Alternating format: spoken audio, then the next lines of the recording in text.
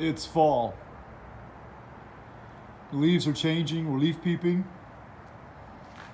The colors are turning.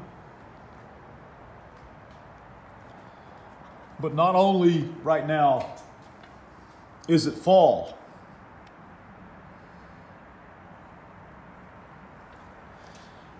but also it's evening. It's late afternoon on a Sunday afternoon. Darkness, I said darkness is coming. And this is typical of the world where we live. It's typical of the signs of the times. Darkness is coming. Isaiah chapter 60. Gross darkness is upon the people. There is very little light of the gospel. There's very little true gospel preaching of truth about holiness, against sin, and for purity. There is very little preaching of the message of the cross left. The light is going out.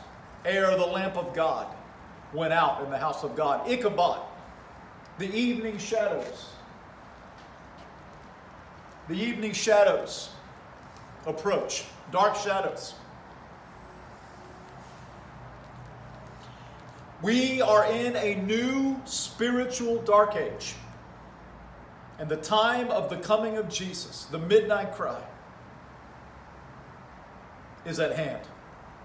And I just simply want to ask you a question.